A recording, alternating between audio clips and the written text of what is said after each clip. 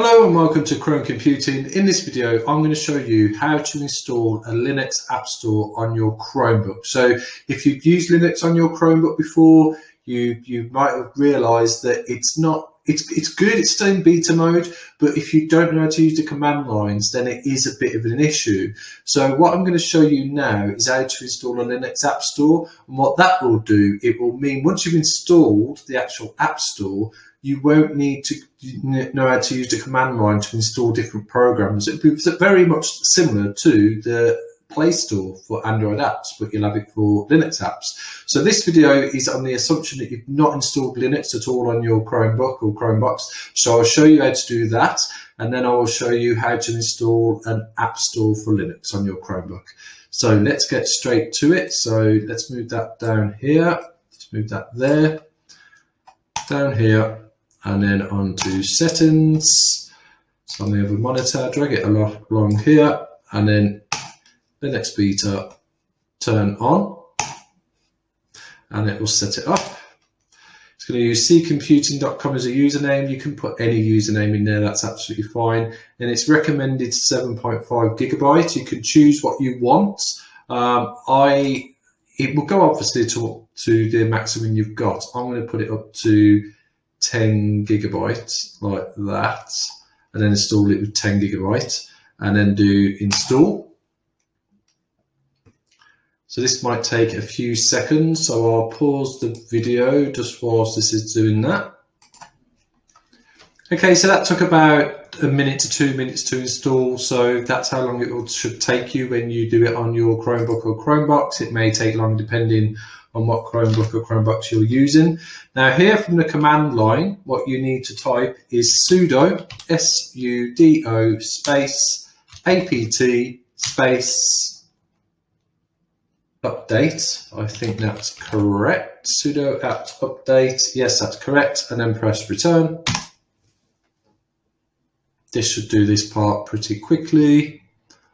Just wait for that to go through. Yep, that's all done. And now the next part is sudo apt and then space. So it's sudo space apt space and then dist, which I believe is distribution, then hyphen upgrade, and then do a return. This I think takes a while, so I'll pause it whilst it's doing it. First we'll know it hasn't, it's fine, then press yes, return.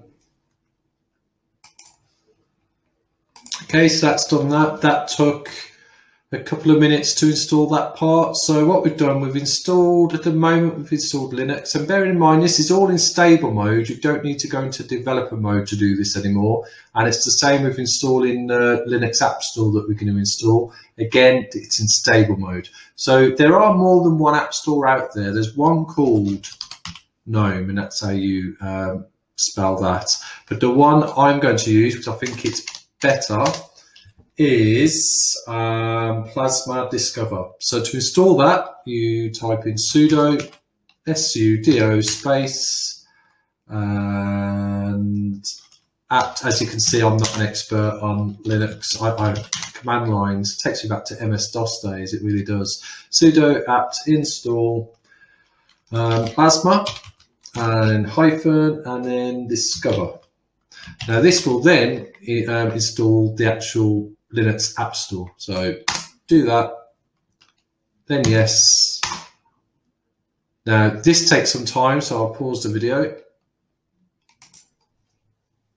Okay, so that took about 5 minutes, maybe a bit longer to install that there. So I'll pause the video. So that's all done. So we've now installed the App Store as well. So if you just type in exit there, you can close down that. So you've got Linux installed now, and it will go to your launcher down the bottom up here, and click on here, and you'll have Linux installed. As you can see there, Linux apps.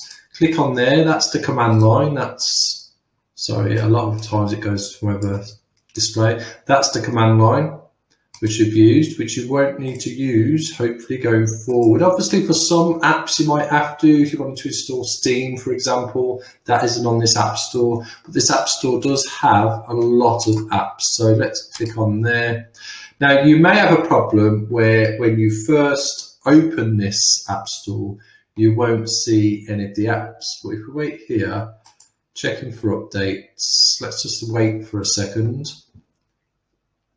Some people say you need to restart your Chromebook. It may be the case that you have to restart your Chromebook, but we will wait and see if this does it without having to restart the Chromebook first.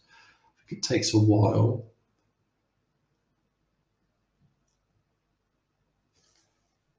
I'll just pause the video. Okay, so I've had the video paused now for about 2 to 3 minutes, and as you can see, it's still saying fetching up here. So what I'm going to do is I am going to restart the Chromebox, and then we'll see if that fixes it. This is unfortunately something that may happen, so this is something you might come across. There's no way around it, unfortunately. So I'll restart the Chromebox and we'll be right back. Okay, so I've restarted the Chromebox. So let's see if that's worked. So if you go back down to the launcher, open that up there. Oh, that's annoying. So hit that there, minimize that a bit. Launcher, find your Linux apps, click on Discover. If this doesn't work, we will have to do the app update again, the sudo app update, but we'll see if this works first. So bear in mind, this is something you may have, and some people may have it more than others. So if it happens once and it's still not working, you might have to do it again. So it is a bit frustrating, but once it's done, it will work. So applications, there we go. Didn't have to do anything, just talking, it's done it. So do that. If it doesn't work, just go to update, see if it fetches. It said it was, but it wasn't really doing anything. Rebooting your Chromebox and it fixed that, so that's all done. If it doesn't work, what you will have to do, so if you turned off your Chromebook or Chromebox and you come here and there's still no app showing, the best thing to do is to close that. This is only if it doesn't work, by the way. This isn't what you have to do in the scenario I'm in now. You would click on that and you'd open up that terminal again, and you would need to put in there, let me see, yeah, so if it didn't work then, and the reboot didn't work, just do sudo apt update. Let that run. I'm not going to do it obviously because it works, but let that run, then type in exit once that's all done. You might have to reboot your computer again, but essentially you're going to have to do that and go through that until you get to a stage where you've got the App Store up and running. And once it's up and running, you won't have to deal with that problem again. And the good thing is this is all in stable mode. So you're not having to mess about going into developer mode, so you're safe and secure. Everything you install is going to be in a sandbox, so you're absolutely fine. This is more like installing programs like you do on a Windows computer, for example. So these programs won't necessarily install as quickly as an Android app because they're a lot more, there's more to it than an Android app essentially. So the reason why in here, one thing you do need to bear in mind, not all of these apps will work. So it is trial and error. But the reason why I like this Linux App Store is because here you've got applications and then it's got a list of different types.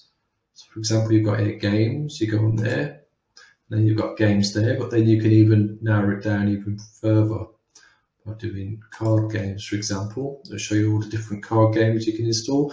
It's, as I says, trial and error. Might work on your Chromebook, it might not work on someone else's Chromebook, so it is down to, if it works on your device, great. If it doesn't, then there's not much we can really do on that, unfortunately. But the actual Linux App Store, as long as you've got Linux on your Chromebook or Chromebox, you shouldn't have a problem installing this. Just bear in mind, not every single program will work. But I'll give you a quick example of what is good. Graphics. And this one here, GNU Image Manipulation Program, and I'll show you how long it takes. It does take a little longer to install it because this is a proper program. So we'll install that, and as you can see, it's installing, downloading. So whilst that's installing, this is a proper graphics software program. So a lot of people have always said, oh, you can't do true graphics on a Chromebook. And that's not strictly true because there are workarounds and there's also Android apps. But Android apps are good, but they're never going to beat a proper graphics program. I used to always use Macromedia Fireworks, and then it was taken over by Adobe. So it was Adobe Fireworks. Other people use Photoshop. I loved Fireworks, and it's very hard to change to a new graphics program when you're used to the one you've used, but that's really what you've got to do, and that's what I will be doing. So I'm installing this just to show you. It does take longer, as you can see, because it's installing an actual program, but when it's installed, I'm not going to show you how to use it because I've not used it myself, but I will show you very quickly that this is like a real graphics program. So you should be able to do most of the things you can do on professional software with this, because this is professional software for Linux. As you can see here, it's nearly there. Just 1% left. There we go. So that's installed. Now you don't need, once you've installed your apps that you want to do, you can close that down then, and all of your apps will be in here.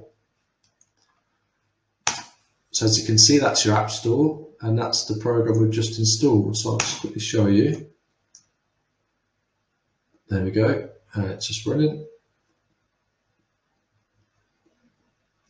And this is a true, I don't want to say true, but what I mean is, although some of the Android apps are great, they're not going to beat a proper graphics program. So this is a true graphics program. They're not easy to learn. These sort of things you have to use over time, and then you'll just get better at them. I would say it's trial and error. Just have a play about with them. I might do another video in the future to show you how to use this. I'm not sure if people are that interested, I don't know. But yes, so it's just to show you, once you've got that installed on your Chromebook, you can then, it's not wanting to close. Right, I'll get it to close. File quit. There we go.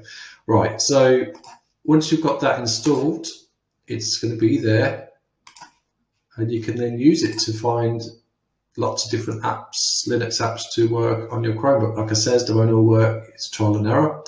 Also, obviously, it is reversible. So if you use it and you decide it's not for you, then it's just a case of going down here, going to here, and then go into Linux Beta.